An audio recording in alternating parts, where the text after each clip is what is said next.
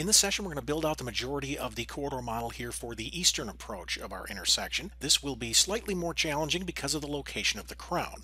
Let me show you what I mean.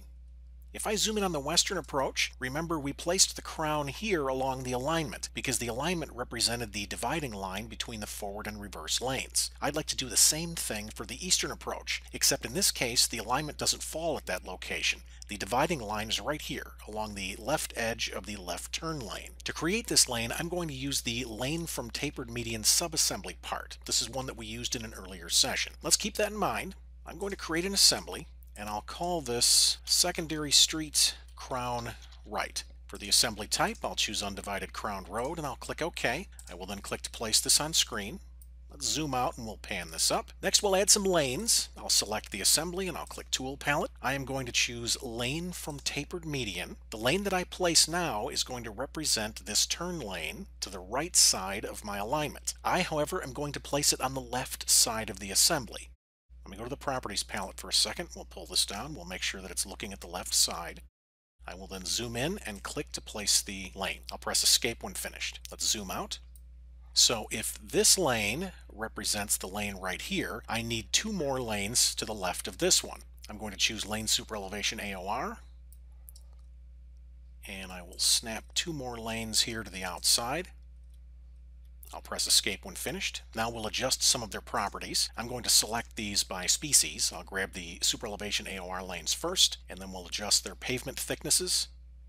For pave 1 depth, that'll be 0.125, pave 2, 0.125, base depth, 0.5, subbase, 0.333. We are not going to be using the pivot point, so let me drag that down. We'll turn that off. I'll press Escape. I will then select this lane from tapered median. We'll pull down and we'll use the same pavement thicknesses. Pave 1, 0.125, 0.125, 0.5, 0.333. These three lanes represent lanes that are all traveling in the same direction. The right side of this lane represents the crown of my road. I want that to fall along here. Remember that the lane from tapered median allows for two targets, one for the inside and one for the outside. I'm going to take the inside target of this lane and I'm going to tell it to follow my alignment. I will then tell the outside of this lane to follow this polyline that represents the edge of that left turn lane. This will force this lane in its entirety to be drawn on the right side of the alignment, while still being thought of as a left lane. Knowing that, I need to create these last two lanes. Creating these may also look a little unusual. Let me zoom in. I'm going to select Lane Superelevation AOR, and I'm going to click to place this on the left side of the assembly. I'll press Escape. I will then select that lane. I'm going to come up and choose Mirror, and I'll mirror it to that same marker. And it says, do you want to mirror the subassembly to the same side? Yes. Let me click OK. I'll tell you why in just a second. Let me press Escape. Don't forget I still have the original lane here. Let me select that and I'll press Delete. What I did here, this lane is considered part of this group. Had I just placed this lane to the right side of the assembly, it would have been considered part of the right side group. And as this lane pulled over, they would actually cross here. By making this lane part of the left side group, when this lane pulls over, this lane's part of the same group, they're all going to go together. Let's add one more lane. I'll snap this to the outside. I will then select these lanes, 0.125, 0.125, 0.5, 0.333. Let's turn off the pivot. Just for a second, I'm going to select the assembly and I'll go to Assembly Properties. We'll go to the Construction tab. Here you can see that the entire assembly is built on one side.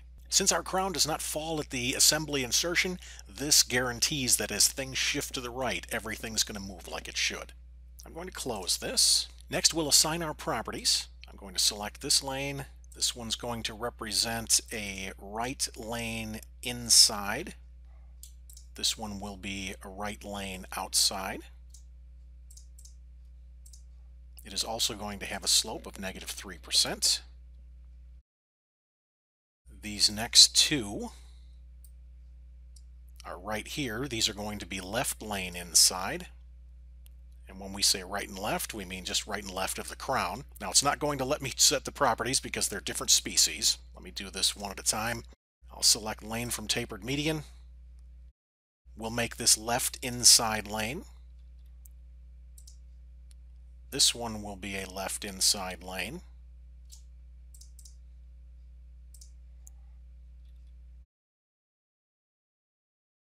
And this one will be a left outside lane. Let's also adjust the default slope. Finally, we'll give these logical names. This lane is going to be right lane number 1. This is the through lane. This one is going to be right turn lane outside. It's a turn lane on the right side of the crown to the outside. This one is going to be left turn lane inside.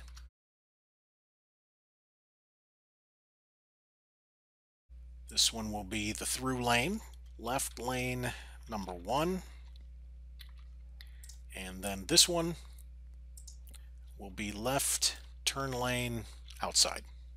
When I'm finished, I'll press escape. Now that we have our assembly built, let's try and sweep this along the alignment. I'm going to create a new corridor for the east approach. I'll call this Secondary Street East Approach. I'll be using the secondary street alignment, the secondary street finished grade profile, and I'll be using the secondary street crown right assembly. Won't be targeting any surfaces. I am going to be setting the baseline and region parameters, so I'll leave that selected, and I'll click OK. For this region, I'm going to click the select point for my start station, and we are going to start this corridor at the end point of this farthest curb return. I will run this to the end of the alignment. Let's set some targets. Right here, left turn lane inside has 2 targets. For the lane width, I am going to select an alignment. I'll be choosing the secondary street alignment. That will match the left edge of that lane to the alignment. And then for the median edge, I'm going to have this follow some geometry in the file. I'll select that from the drawing, and I'll select this polyline. I'll press enter. That's good enough for right now. Let's click OK. I'll click OK. Let's go to frequency. When it comes to the frequency insertions along offset targets, I'm not going to utilize the extra insertions. I'll add more of these if they're necessary. I'll click OK, and I'll click OK. Let's rebuild. Let's take a look at this in the section editor. I'll select the corridor. I'll go to section editor. Here we can see the location of our alignment. Here we can see the lane from tapered median. The right side is targeting that polyline. The left side is targeting our alignment, which forces that entire lane to the right. That puts the crown exactly where I want it. And as I step through, we can see this pretty much stays the same all the way to the end of the corridor. Let's close this. We'll make a couple more changes. I need curb and gutter on either side. Let's zoom in, and I'm going to right click on the tool palette name. I'll go to F.Subassemblies, curb and gutter tab. I'll choose type F curb, and I'll snap one of these to the outside in both cases. I will then select the corridor and we'll rebuild. Perfect. Next we'll take care of our targeting to the outside. We're going to do the same thing we did on the western approach. I want these outside lanes to target the returns or the edge of traveled way, whichever one is farthest. To edit the targets, I'm going to come up and use the shortcut. I'll click my region. For the left turn lane on the outside, we'll set a horizontal target.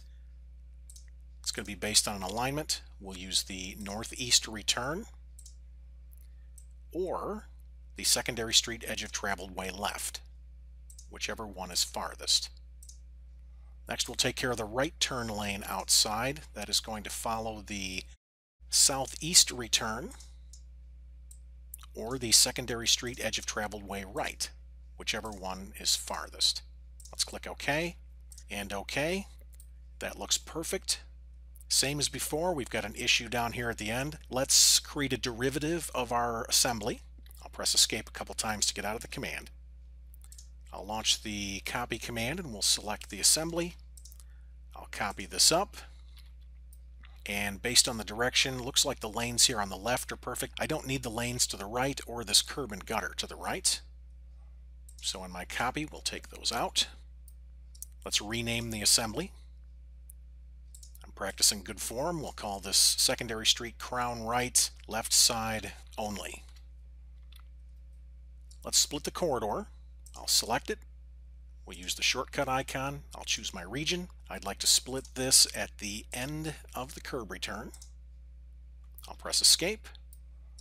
Let's open the Modify Region panel, and I'll choose Region Properties. I'll select my new region.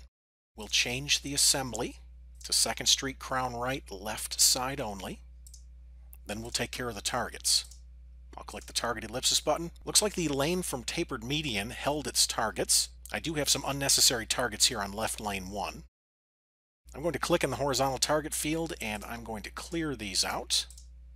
I'll click OK. I will then go to left turn lane outside. That's where I need the targets. I want this to follow the northeast return or the 2nd Street edge of traveled way left, whichever one is farthest. When I'm finished, I'll click OK, and then OK. I'll click OK. That looks perfect. I'll press Escape and we'll back up, and then I'll regen to deselect the corridor.